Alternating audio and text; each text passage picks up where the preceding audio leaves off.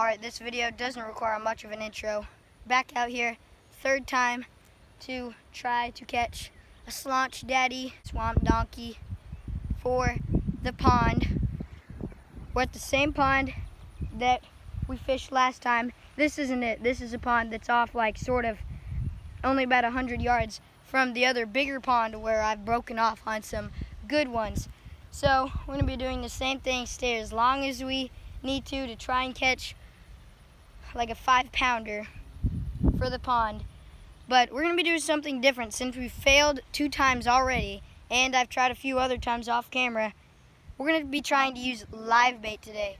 Yeah, so hopefully live bait will catch some of the bigger fish, because I've just caught like 50 small fish here and lost a few big ones.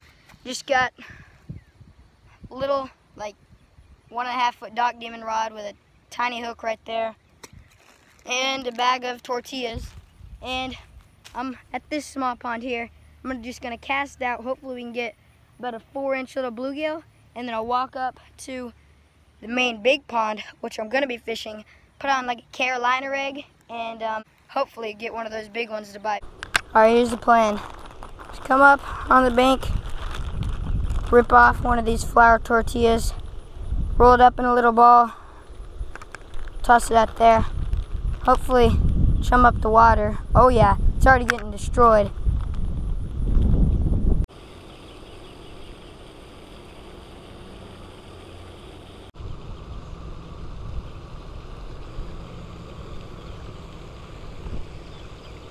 Oh!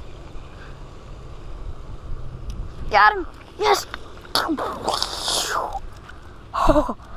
Oh my gosh. That took so freaking long. Come here. Look at that. Give him a little rinse.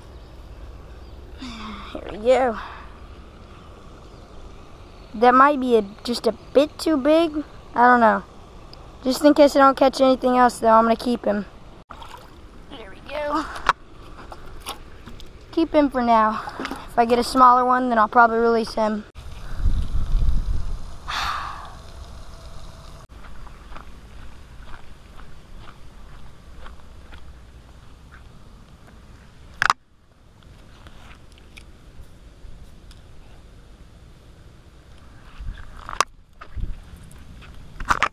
Uh-oh.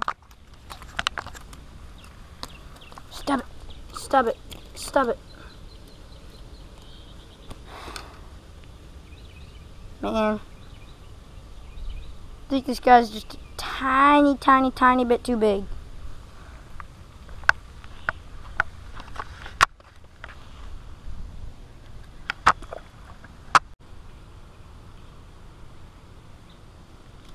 Oh, yes. Oh, this guy might be just perfect size. Yep, I think this guy's perfect size. There we go.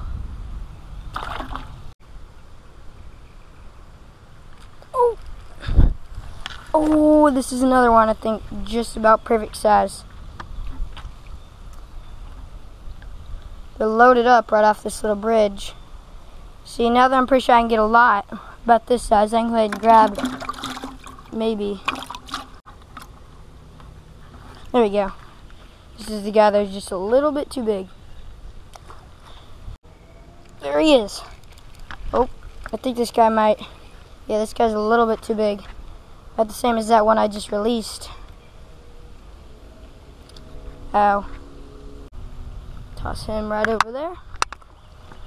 Alright, just so I don't take up too much time, I'm going to keep on fishing, probably catch about 5 more of these little dudes, and then go up to the pond and see if we can get a big bass.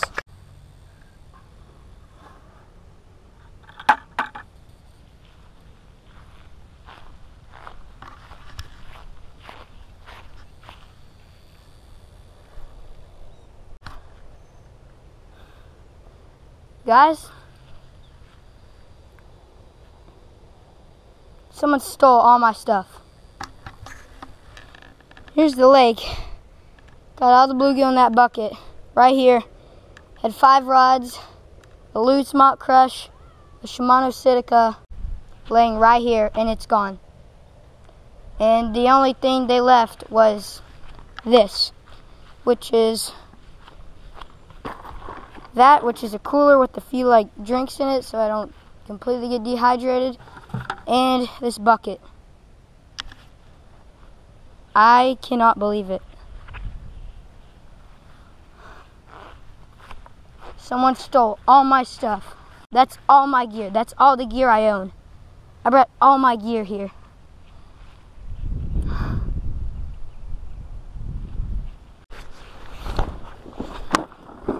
Everything. They would have stolen my GoPro too, but it's on my chest.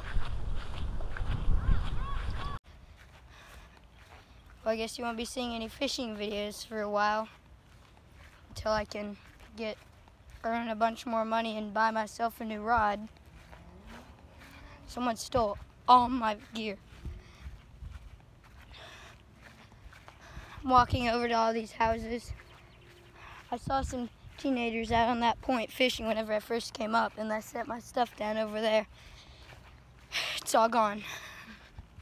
I'm just gonna walk up to these houses and say, what'd you do with it? Those kids must have seen me set down all my stuff right here and then just walked all around the pond and saw that I wasn't here and just took it.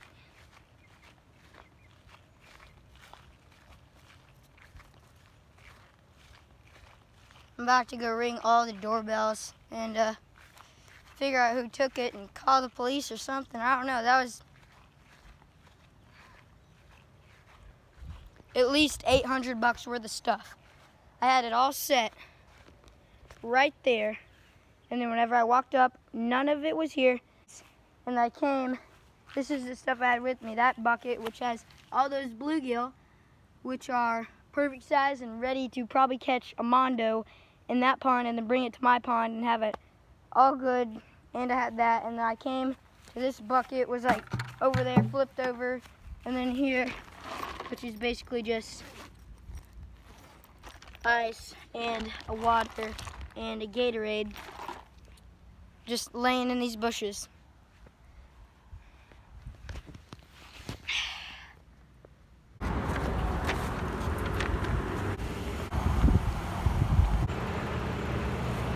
What's your date of birth? 2/10/70.